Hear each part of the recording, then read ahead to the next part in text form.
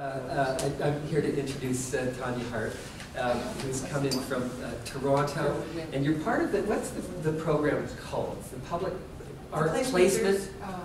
Placemaker program, right? So Tonya's here to, you're just installing everything today. Yeah. The work is here on campus at college, and yeah, it's right across from the Starbucks. Yes, yes. She's pointing the wrong way. She is. It's that way. I just walked by it. You did? Yes. So I saw it on my way. Yeah. Okay. That would feel like north. It's not. It is north, but you're now north of where you installed because College Drive is there. Okay. So I think it's supposed to be between Cumberland and Bottom Lake. Yes. If anybody, I haven't seen it yet, but right, that's sort of where you saw it. Yes. Yeah. Cumberland and Bottom. Yeah. We literally, we dropped it off like 11 this morning, and we, just began installation. I mean, we sorted out the cords and the layout. So I have to go back after the talk and finish the install, and I fly out tonight. You're flying out tonight? Yeah, because I mean, I came in Sunday to start the installation, but, Sunday being Sunday, nothing's going to happen. And Monday, suddenly it's snowing, and that changed everything and everyone's schedule, so nothing is happening until today. Everything is happening today. Everything's happening today. So it's fine, it'll get done. I fly out, so it will be done. It will be done.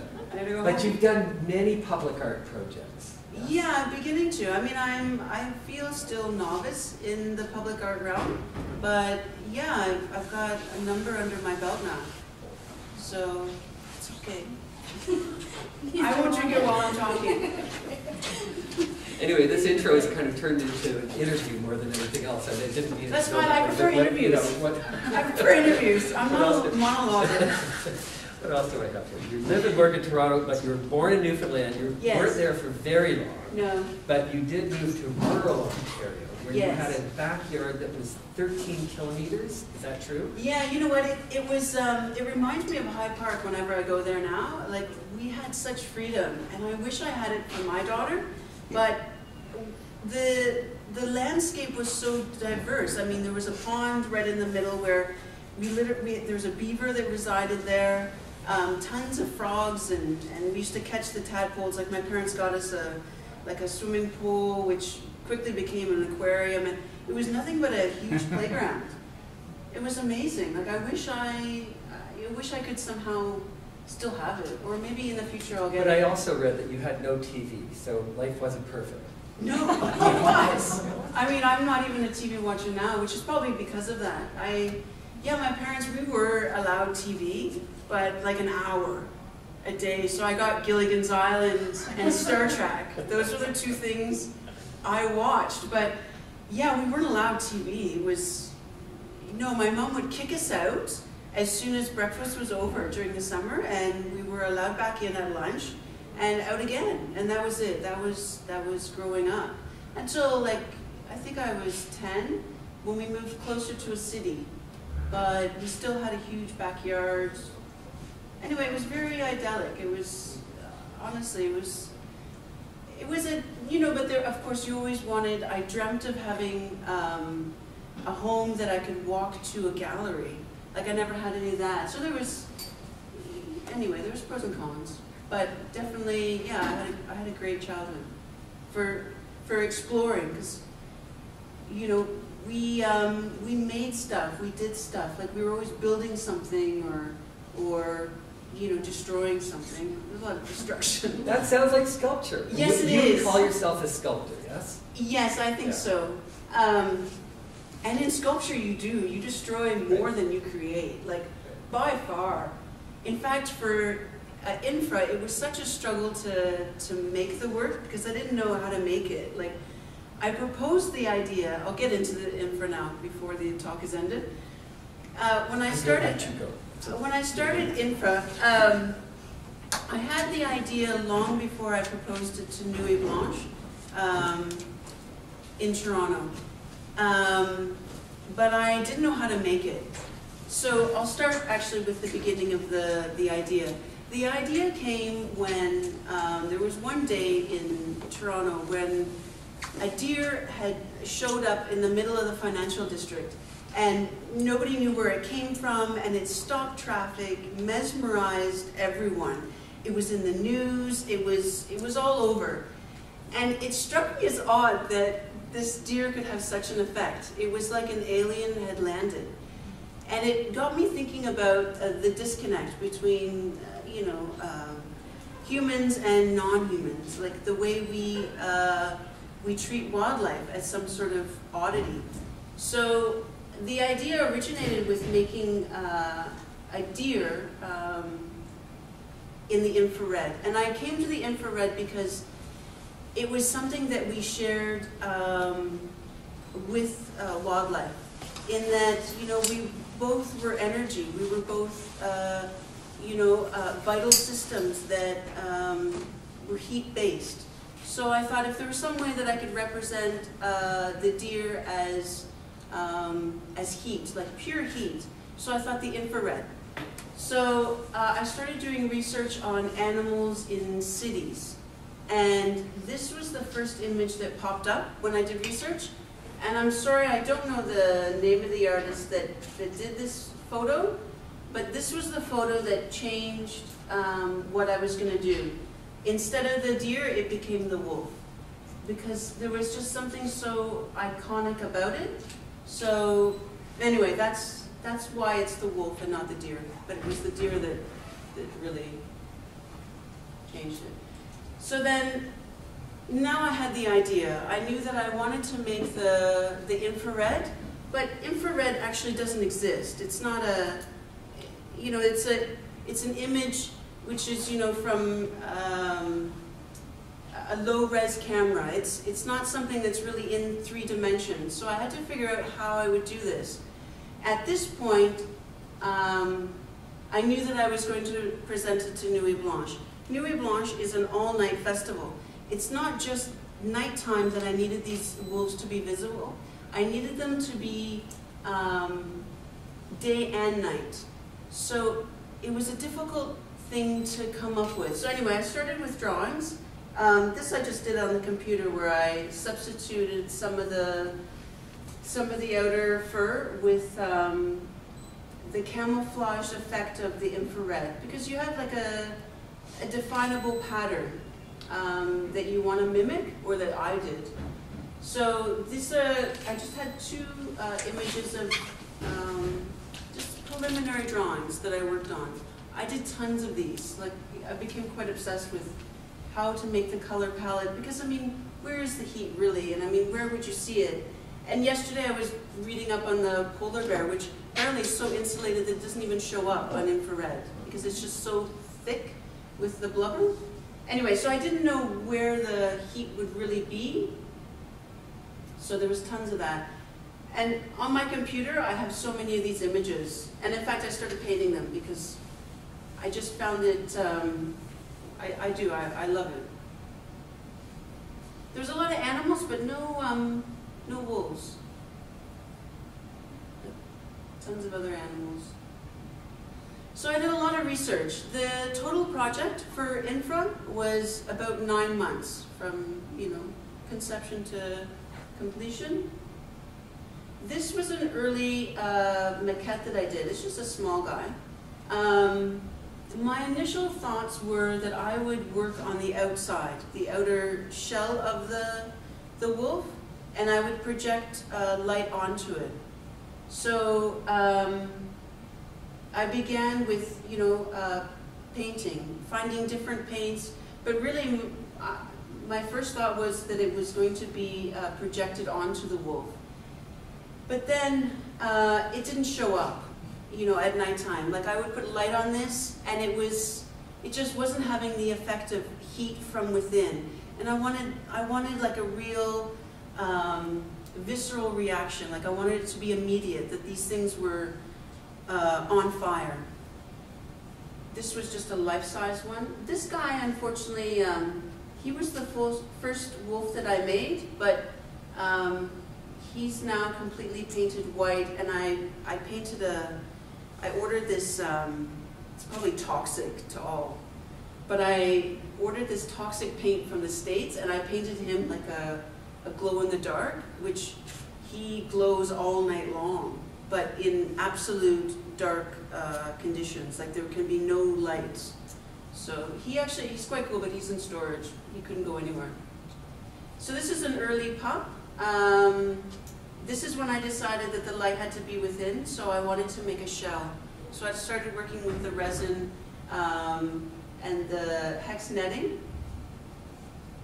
This is him. You can't really tell except for the eye, but it's the same guy. What I did was, he now has the resin over him, but I pulled out all the hex netting, so he's hollow. And my idea was that I would, because it all happened in stages, he's painted on the outside, but he's hollow, so my intent now is to put that light inside. This was just an early mask. This is the light inside, but I didn't have the look I wanted still. It was too bright, and the light was taking away from any of the colors. So I went back to square one and looked for another way. And what I did was I found a material, it's a polyurethane resin, and it's not quite your auto resin, but it's something that is clear, which you can add a pigment, and it acts like almost like stained glass, so that when the light projects through it, the color is not lost. It's not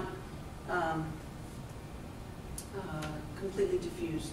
These are just early armatures I'm showing. This is the first layer of the fiberglass, which, you know, I was tempted to leave him because I really liked the look. But this was the first layer of the fiberglass with the lights inside. So at this point I knew that I was getting close. Like I feel that it's warm on the inside, and these are the colors closer to the infrared drawings that I saw, like the maps, the weather, and the other objects like the bats and the horse. And this is what it looked like in the day. So these are finished works, just in the studio. This is the first shot that we took at Nuit Blanche. I had 3 locations. Initially, when I proposed to them, it was just the 3 wolves. But they liked the idea, and they had 3 locations, so they wanted me to make 9 wolves. So that's what happened in the end, except for the 9th wolf, I decided to make 2 pups. So it's 8 wolves and 2 pups. So this is the roof location, downtown Toronto. I think it's the Cloud Gardens, if anyone knows Toronto. This is installed, it's actually in front of Conrad Black's old building, where he used to work. Cloud Gardens. So these are finished works, which, I mean, you'll see tonight. This is in front of the Scotiabank Theatre. They gave me a great spot right there in front of the headquarters. And that's another artist's work there, the tractor. So that's the 2 pups and the adults. This one is installed, so Nuit Blanche happened in September. I submitted them to Winterlude in Ottawa. They were accepted, and this is them at Confederation Park. They gave me, it's actually very similar to this location. They just gave me a sprawling forest to put them in. So this is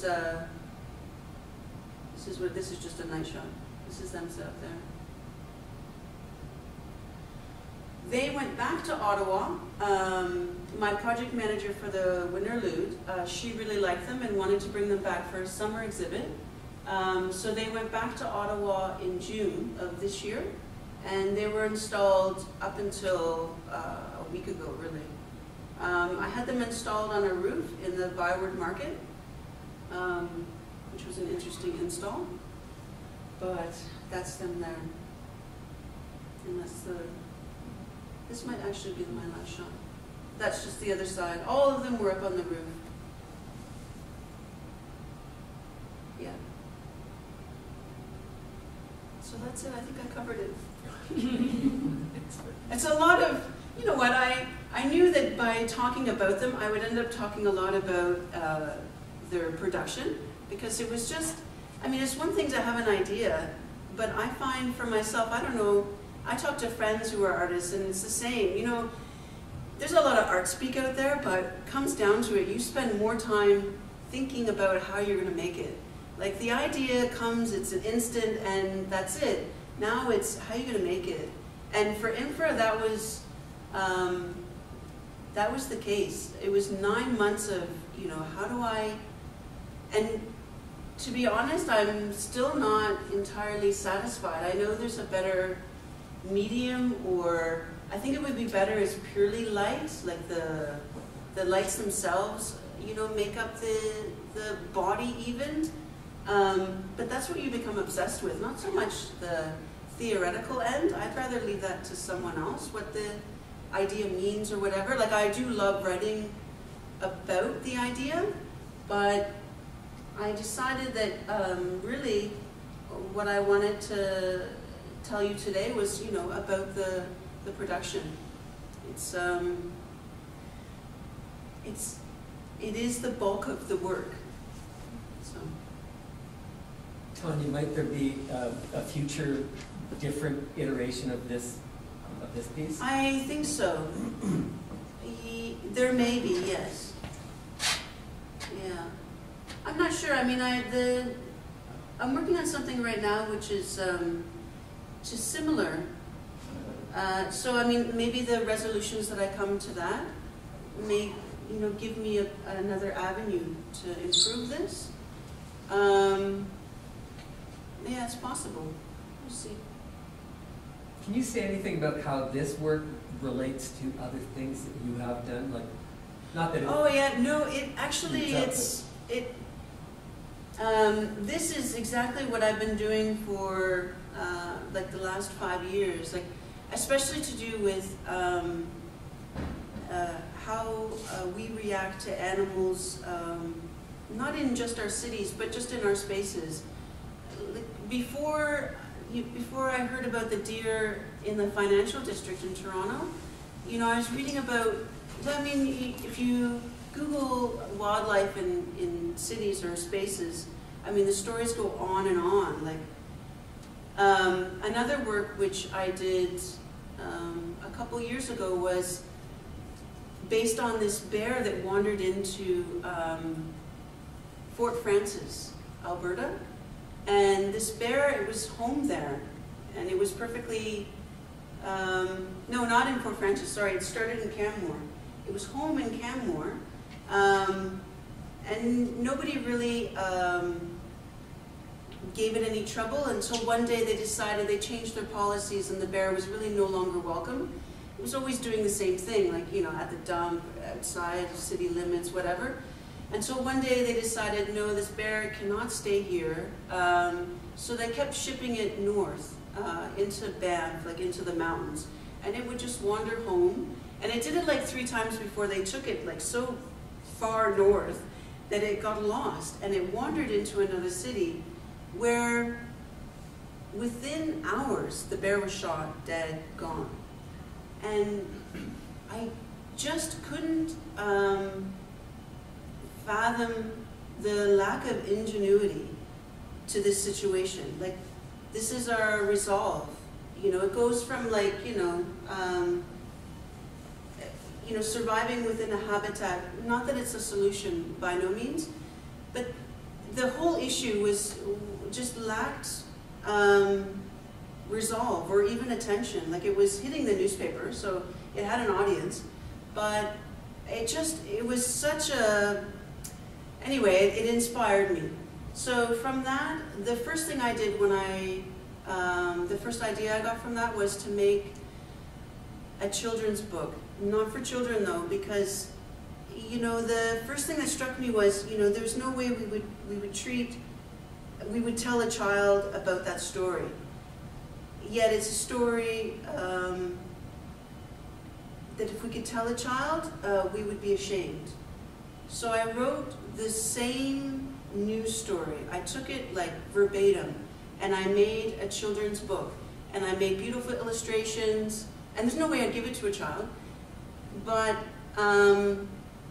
you read the story, and I haven't been able to really actually, I got a great rejection letter from, who gave it to me? I was able to get connected with Harper's, this publisher, this children's publisher. It was a great connection, and I was like, I shouldn't use this connection with this book, because I knew it would get rejected, but she wrote me a great rejection letter that, you know, I almost want to put in my resume. But anyway, because it can't really be published as is. But yeah, that was the first work. But you know, the one I'm working on now is the same idea. You know, it's about a polar bear that, you know, what do you do with them? What do you do? So anyway, it of course is. It's come up in this and a number of other projects. Well, I'm sorry that I didn't actually finish my introduction and go through your resume a little more, but you were the founder of the Sculpture Garden and curated a number of shows there. So Yeah. Now that was a collective, was it? Yeah, that was the basis. It was a collective. There was 25 of us, but they just submitted their work to a portfolio, and they let me just sell it to as many different venues as possible. We went to garden tours, trade shows. There was a couple city events we did. I mean, we were speaking earlier about it. I mean, how do you want me to relate to it? Because I mean, with that, I mean, I found we were trying to find a way to connect to the public in a very direct manner. I mean, that was the purpose of that group. But it was a business plan, you know. But in the end, I mean, people prefer the junk and stuff. I mean, really, because I mean, what do you do with fine art? Like many of the sculptures in the portfolio, I mean, these were like huge bronze works, beautiful stone works. Like the portfolio was beautiful, and you know, it's a difficult sell. So like, you know, here you go. There's like a $20,000 sculpture for your front lawn. Anyway, wasn't completely thought out. It was a lot of dreamy stuff. You know? But just to say that you've been involved in putting your work out in public, that seems to be a kind of ongoing interest of yours, and also the relationship of your work, artwork, to nature. Those two things. Yes, well, yes, from the very beginning, because initially when I was in school, I did nothing but painting. I mean, I did some sculpture, but I always thought I was a painter. I did a lot of 2D, and I took a bronze class and a sculpture class, and the professors were like, no, you're a sculptor, you should be sculpting. And I'd always kind of resisted it, because to be a painter is easier. I'm not going to say it's easy, but what's nice is logistically, you roll up stuff, and you can put everything under your bed, and you can live in the one-room studio, and you're fine. As a sculptor, you've got issues. Like you make anything larger than, you know, something to fit on a pedestal, you've got major problems. Like you've got storage and workspaces and ventilation and blah blah blah. So I always kind of resisted it, but then it's just inevitable. So yeah, I've got major stuff now. I noticed a lot of your work is shown outside. Are you opposed to having the work shown in a gallery space? No, I try to have a solo every year, or I've tried to make that my goal. Like I had a solo last year, and it was all indoor works. In fact, there was it was mostly 2D. I had a bunch of works which were kind of relief, but no, I'm definitely not outside a gallery at all. I mean, it's just that the work it does relate to nature, so it's in its place when it's outside. But I would love, even for these wolves, to be inside, because then I could finally test the pigment on those which react to UV lighting. So if they were an indoor space, because you can't control outside, like outside there's so much light noise that there's no way I could get black lighting to react the way they would. So I've never seen that whole pack lit up with black lighting, which they're totally capable of doing. So yeah, I like the gallery setting. I'm not opposed to it. I like the white cube, absolutely. But I also like odd places, you know, like putting art where people don't expect it. You know, putting it. Any theft? Sorry? Have you encountered any theft? Not since high school. Yeah, people used to steal my sculptures actually. But that's high school. Yeah, no, not yet. Are these constructed so you can change the lights? Like, do you have to change the lights when you display them? Yeah. They were made for Nuit Blanche, which is a one-night deal. And you know, there wasn't a lot of foresight beyond that. So each wolf is a little bit different, you know, because I kept changing and improving, I hope, as I went along. So some of them are hollow, some of them still have the infrastructure, depending on what I thought would work. But eventually the lights will have to change because they can't last forever in their present, you know, manifestation. So this work will be up for how long? It's there till May, 6 months. Though it's somewhat open. At the moment, 6 months. Is that right? That's what I signed, but there's clauses. Lots of clauses. Good.